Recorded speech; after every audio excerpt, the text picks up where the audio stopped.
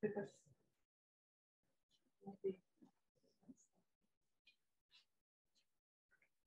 so good morning, everybody. I hope that you all had a nice night and are all rested and ready for this. So, because now you need to keep awake. This is going to be a lecture book type of story in introduction. That's what Lars asked me to do, to sort of set the scene. So it's not going to be extremely exciting, spoiler, but I'm going to do my best to keep you awake still.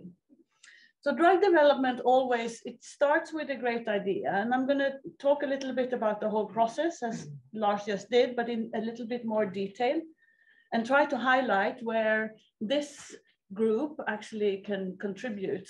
And there are many places, as Lars has already said. That was you, not me. Yes. Yeah, okay. Just do like this and he will be. Yeah, I'll see if this one works, yeah. So, just first, the project idea is of course you need to start there, and what I mean here is the project idea, some kind of target mechanism, disease, patient need, market opportunity. These are the guiding words. Oh, okay, I'll try. No, it does not work. So okay, please.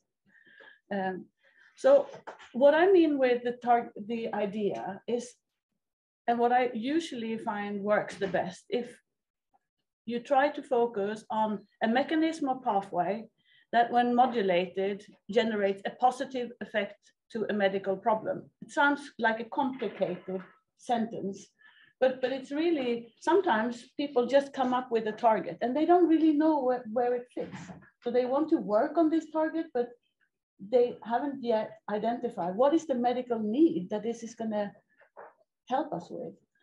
Or they come up with a medical need and they have no idea where to start with a target. So once you have solved this rather simple question, then you can start your project. And then you, okay, so then you have your target molecule. You need to start thinking about, should I activate or should I inhibit it? What is the disease and patient need? What is it really that this drug is going to achieve? Is there a marketplace for this? And for us as scientists, this doesn't come always naturally, because we think if something is good, there will always be a place for it. But in drug development, and in the type of economical situation that we live in, the systems, there's not always a place, even though it can work. So there needs to be a market opportunity. And this needs to go into the thinking. And from all of these questions, you can start drafting something that is sort of the guide map through a drug development project. A target product profile, TPP. And I would say always start this early. Once you have just these, you have your draft path.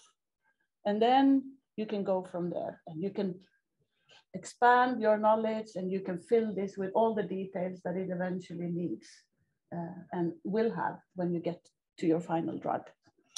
And just to tease a little bit about sort of this with where this assembly can really make some difference. Of course, a lot of the targets that you will work on have crystal structures. And these can come in very, very handy, and we'll come back to that later. But in understanding the mode of action for your drug eventually and where to position. So this is just a structure of one drug target molecule that is worked on here in Lund. So please. Then it comes to identifying a drug molecule. You need to have a pharmacological approach. I said before, activating or inhibiting. But you also need to understand, does your target become modulated best by a small molecule or a biologic? This is quite early on a decision you will have to make. Route of administration is actually also something that is good if you at least have an idea about early. That may change because the molecules don't behave as you want. But it's good to have an early target picture, an image. Again, this can really be linked to the market opportunity. If you need to change administration route, the market opportunity may be gone. So important to try to understand. This is not the right presentation. So let's go anyway. Small molecules, no, it's, yeah. Oh, sorry. It's just not the right presentation, but it's fine. Small molecules, so these are chemically synthesized, low molecular weight inhibitors or agonists of your target. They are usually metabolized and they can then create toxic intermediates. This is something that you always have to keep in mind working with small molecules. However, they are nice in a way that they are usually non-immunogenic, so the body doesn't really react immunologically to them. They can interact with multiple cells and organs, intracellular, extracellular, and they often have an acceptable species sort of non-selectivity. So it can be used between different species. The biologics, and here I count antibodies, there's spaces here in the front. Yeah. So biologics, antibodies, peptides, scaffold proteins, all of these, they have in common that they are derived from living cells. So that also makes them much more heterogenic in their nature. They have a high molecular weight compared to the small molecules. And I've set the threshold here arbitrarily at 5 kilodaltons. That's a normal small peptide. They are generally degraded into just building blocks of the natural proteins, so non-toxic things, amino acids, glycosylation pieces. One of the drawbacks, though, is that they may initiate an immune response, and they are recognized as foreign. So that this is something to keep in mind and try to work on. It's possible to really achieve very high selectivity with, for example, an antibody, which is often more tricky with a small molecule. And this is why they are sometimes really preferred type of drug when you really need this very, very tight specificity. A drawback, though, is that specificity also leads to that homologous molecules across different species are not recognized. So a human specific antibody cannot be tested in a mouse or a rat that we commonly use in the lab. And that is, of course, creating a problem. So how do you then find these hits and leads? Small molecules, structure-based design, fragment-based screening, HTS, published leads, patent busting. I thought this illustration was quite nice to put up here, because this is really an illustration of where you have a nice crystal structure of your target, and you can use that to co-crystallize your small molecule and get hints for how to improve it. There is one caveat with this that we've seen several times in projects, and that is that using this method, if you then use a new class of small molecule, actually you can open new pockets and introduce bigger changes in your target molecule. These are often very difficult to predict, however. And despite that there are now computational sort of methods that can really predict quite a lot, these types of more bigger structural changes, when you open up the structure in a different way, are often very difficult to predict. And hence, still, there is a room for these things like HDS, for example, for finding completely novel structures interfering with a molecule in a completely novel way. Yes, we can go to the next one. For biologics, traditionally, immunization of an animal will generate an antibody, and from there you can generate monoclonals. You can also do antibody library selections, which is a more molecular way to generate leads. And it's illustrated by this little cartoon. I'm not going to go into that, but this is a phage display library or selection mechanism. And that can actually be used both for antibodies, but also for peptides or scaffold proteins. And scaffold proteins are then new and improved variants of antibodies. And you can debate if it's improved or not, but they do have some properties that actually makes them better drugs. They are generally better, have better stability. They can be almost, some of them can be almost boiled. They are smaller. So they actually present an intermediate between the natural immune system and the artificial drug. There are also natural molecules that you can sort of use. So cytokines, chemokines, and modify them in different ways, and mimetics of these. So then we go into the,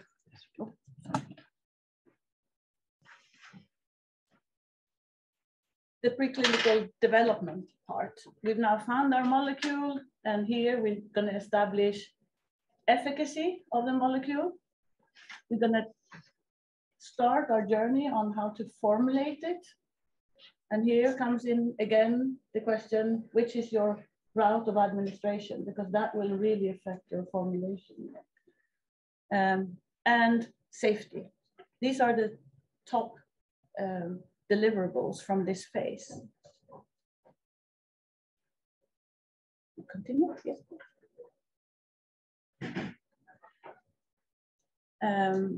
In some more detail, how do you turn your lead that you've generated in the early phase, the first molecule that binds and does what you think it should, how do you make it really the drug? How do you optimize it? So for efficacy, you really need to find the right potency and efficacy. And why do I say both? Isn't potency and efficacy the same thing? Not really. I'm not going to draw any of these dose response curves to you, but I usually do.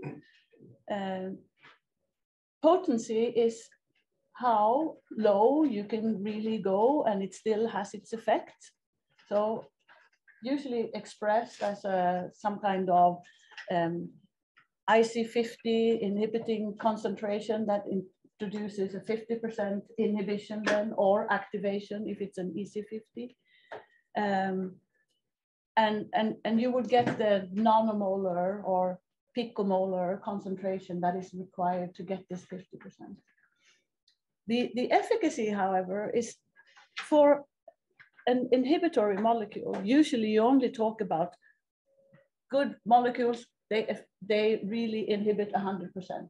There's nothing. So for those types of approaches, efficacy is never really in the picture. But there are, for agonists, on the other hand, many agonists, you may not want to have 100% activation. You may just want to modulate. And this is where you find your pharmacological sweet spot. And that's when you start talking about efficacy. The natural ligand may actually introduce 100%, but you may just want to modulate it. You may just want to have an 80% or 60% efficacy. And this is really where, again, it's important to be able to understand your molecule, how it binds. And some of this work can actually be very much aided by structure rational structure design, where you can see, well, I need to move a certain helix in my protein a certain way. That's when I get my perfect pharmacological effect. In this phase, you also need to establish a maximal and minimal effect doses. And this is for your further development to really understand where do I have my safe dose and where can I start dosing without the risk of harming my patient, and where should I put my tox doses. Here you also characterize the pharmacokinetic profile. So how fast is the drug taken up? How does it distribute? How is it spread through the body? You ensure that it really reaches its target. Many drugs have failed because there is not enough drug in the target organ. And this has been a saga for many of the early antibody projects. Antibodies are big. Tumors have natural defenses towards taking up big molecules, macromolecules. And actually many of the first antibodies for oncology did never penetrate enough the tumors to have the intended effect. And here you demonstrate something that we talk about as proof of concept. I'll come back to that. So I'm not going to say a lot about the CMC, so the formulation and more chemical development path, apart from this.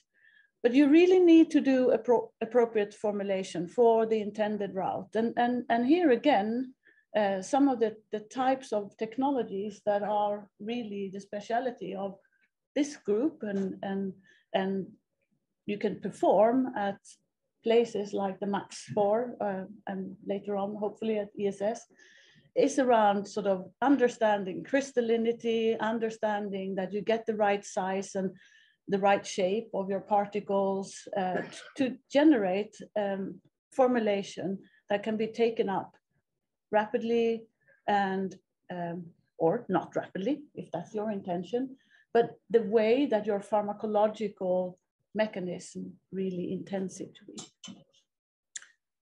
Here you also establish a manufacturing process that ensures that you have a pure and stable API.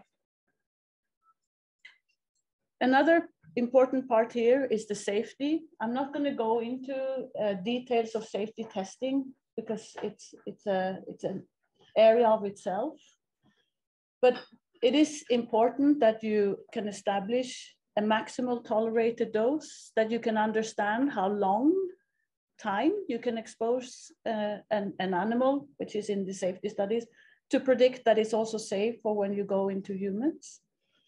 And therefore you make a series of different tests, usually conducted in 2 animal species, a rodent and a non-rodent, or for macromolecules like antibodies in non-human primates, since the crossover between species doesn't allow the pharmacology to actually happen in the rodent species. Just a few words on pharmacology. So, because I see that I've talked too much, as usual. Overall aim is to predict and deliver a safe and effective dose. And this is really the main aim of this whole package. Safe and effective. And I think sometimes we focus too much on one of them, and others in the team focus too much on the other. So, but they really need to go together. You need to establish an effective dose in order to understand that that dose is the one that is safe as well. Please, you can go. And I also just want to say, you should think of structuring your studies in a way that you actually can build the individual pieces of information into a chain of evidence that your drug is really going to work. Because at one end, you need to convince the physicians to take on and try this drug in the clinic. And then you need to have some rather good evidence behind yourself that this is going to work. Otherwise, it may not even be ethical to do the human test. So think of relevant cells, primary cells, diseased tissues, correlations between in vitro and vivo, we touched upon this, and correlation between species. Use sensitivity when you need to, make sure that your data is reproducible and quantitative. These are slides that